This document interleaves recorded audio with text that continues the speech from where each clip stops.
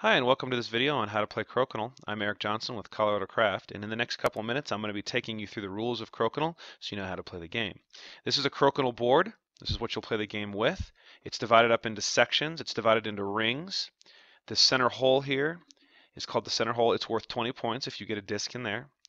This next ring is worth 15 points if a disc is there. This next ring is worth 10, and this outer ring all the way around the board is worth 5 points.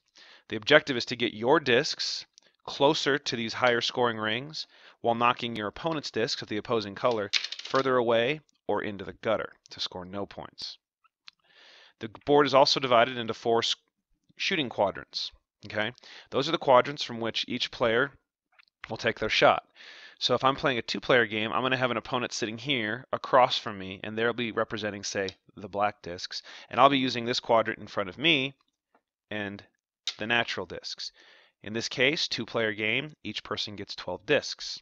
You can also play this in teams. If you play in teams, you sit across from your teammate. Me and my teammate would use the same color, and our opponents would use the opposite color. So in this case, I would sit here using clear. My teammate is across from me, also using the natural or the clear discs, and our opponents are here in these 2 quadrants using the black discs. The game's played the same whether you're playing it 2 or 4-player. Just you won't use these quadrants for shooting in a 2-player game, whereas all 4 quadrants are in use in a 4-player game. On your turn, and again, 12 discs in front. Take your 12 discs for setup. Put them outside the table in front of you. Do not put them in this area, which is known as the gutter, because this is where discs go to die and score no points. So you don't want anything in there. You want them outside on the table. For a 2-player game, I'm going to take 12 of my color and set them over here, and my opponent's going to take 12 of their color, set them off the table in front of them. Randomly choose a start player and go. The only difference is now in a 4-player game, I would take 6 discs of my color, so 6 black. My teammate across from me would also take 6 black, and then each of our opponents would take 6 of their color. Okay, so no matter what, a team, whether that be you by yourself or you and a teammate, will always get 12 discs. So you either take them all or you split them up. On your turn, you'll randomly choose a start player to go. It doesn't really matter who, but you randomly choose a start player for this first round. On your turn, you'll take 1 shot. After my shot, the person on my left will take a shot. In a 2-player game, obviously that just alternates back and forth. In a 4-player game, I shoot, one of my opponents shoots, my teammate shoots, the other opponent shoots, and so on and so forth until all of our discs have been shot. To make a shot, your disc must be in your shooting quadrant, which is defined by these lines. Okay, so in a 2-player game, I shoot from this quadrant, my opponent shoots from this quadrant. In a 4-player game, our opponents shoot from these 2 quadrants. When you take your shot, you take your disc, you have to place it so that it's touching this back line, the shooting line, okay? It has to be touching this line. It has to be in your quadrant. However, only half of the disc has to remain in your quadrant. So you could overlap up to half your disc into the neighboring quadrant if you'd like. Okay? There's also depending on how serious you are about Crokinole, there's what's called the 1 cheek rule, and Crokinole is supposed to be played sitting, and you're not supposed to lean anymore or get up out of your chair in a way that you would not have at least 1 cheek in contact with your seat at all times. So you're allowed to lean, but you can't get up. You're also not allowed to move your chair, and you're not allowed to move the board during the game. Okay? When you take your shot, you'll be faced with one of 2 conditions. 1, a board like this where there are no opponent discs on the board, or 2, a board where there are several opponent discs on the board. Okay? In the opening shot, you're always going to have an empty board. There'll be no other discs out here. In that case, you can take a free shot to try to get your disc into this center hole, which is again worth 20 points. But barring getting it actually in the hole, you must at least get in this 15 line, this 15 hole, or at least touch the line for the 15 circle. So you take your shot by flicking your disc, no pushing, okay? It's a flick of your finger like this. Some people will just curl their finger back and flick it forward. Okay, that's okay as long as it's a clear flick and you're not pushing the disc. Okay, so a clear flick. Now, I'm going to take my shot. I get a free shot at the center hole, so I'm going to take my shot. That was way too hard. Obviously, that doesn't count. It goes off the other side of the board. Okay, so that one wouldn't count. A nice light shot. I hit a post there, but as you can see, I'm at least touching this black line. Therefore, that shot counts. It stays on the board. Had I not completely overshot the hole and done something like that, again, that's fine. Had I hit the post and now I'm out of the 15 line, this shot is invalid because I'm not in that center hole. It would be removed from the board to the gutter because it was an invalid shot. Okay? So let's say black got their shot and it was perfectly valid and it's here. It would then pass to the left. We're playing teams. My opponent would take a white shot and now they would shoot. The difference here is they're not shooting at a board with no opponent discs on it. They're shooting at a board with an opponent disc on it. They now must have their disc at some point in the shot hit my disc, one of my discs. Okay, so a legal shot, and I'm just going to take this way just to sort of be able to show you. A legal shot would look something like this. I have my white disc, I'm lined up on that black disc, and I'm going to go ahead and take a shot. This was a legal shot because I hit an opponent disc. You don't have to hit the opponent disc directly. You can do combos, okay? So if I had a black disc here and a white disc here, I'd be perfectly valid double tapping and hitting that black disc. Now clearly this wasn't a great shot because they're still in this 15 ring. A better shot would be something where I knock their disc further away. And in this case, I didn't knock it out of the ring, but I got closer. It stayed here. Obviously, the goal at the end of the day is to do this, push it away, or even get it to where like you can pop it into the gutter while getting yourself a pretty nice shot at that center hole. Okay. Now, those are the two types of shots, and now we're just going to alternate. So you either take the free shot at the 20 hole when there's no opponent disc, or you have to hit an opponent disc. That's it. As long as the opponent disc moves, you're fine.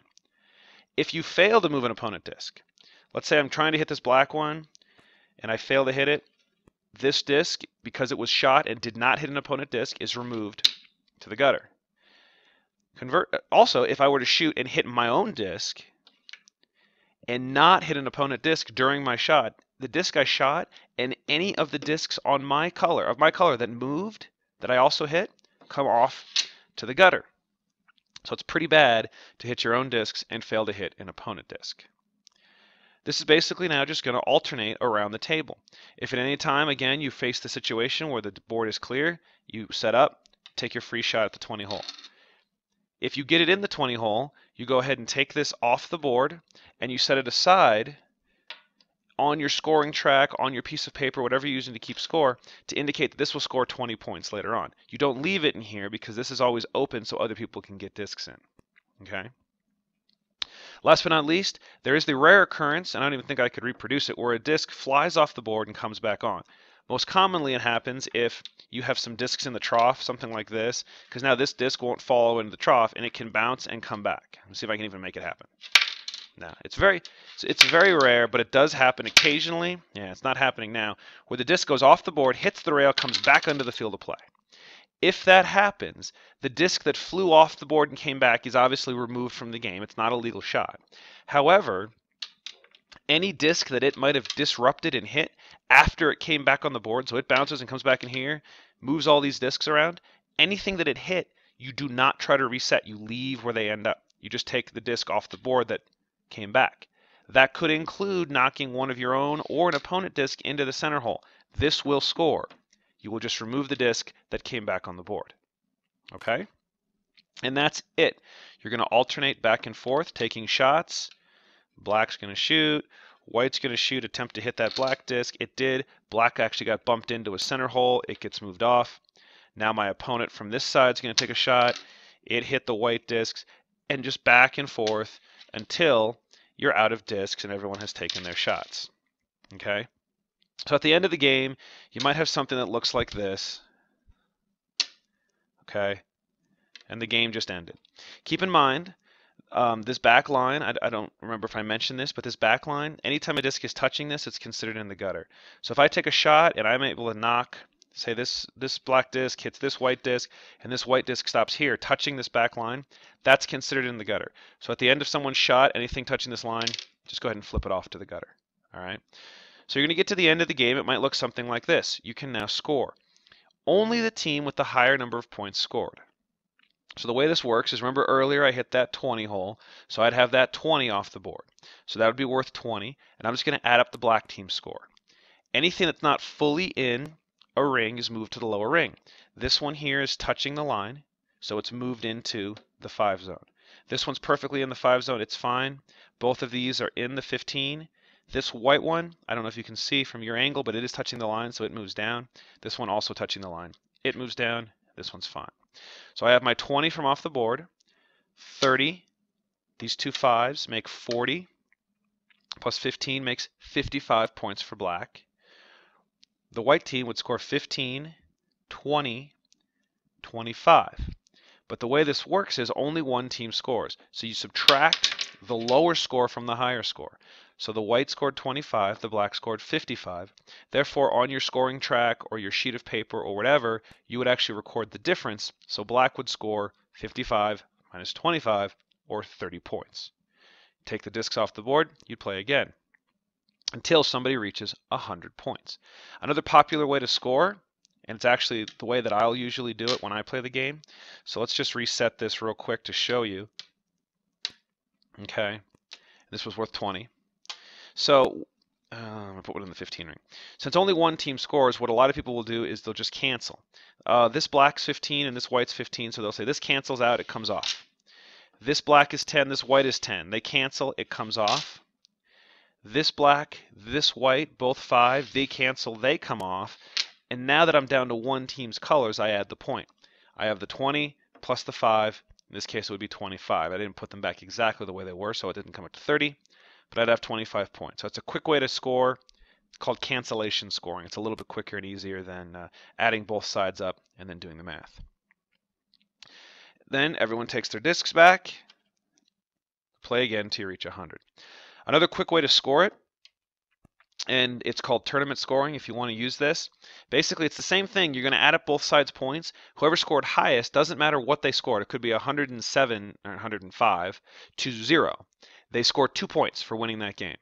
In the event of a tie, both teams would get 1 point, and you're playing to 8 at that point. So the tournament scoring sort of takes the blowout out of the competition. So if I have a bad round where I give up 80 points to my opponent, if I'm playing to 100, I'm probably done at that point. I'm not going to rally back from that. If, however, we're doing tournament scoring, I'm only down 2-0, and all I have to do is win the next game, and we're tied. Okay? So in tournament scoring, in the event of a tie, both teams get 1.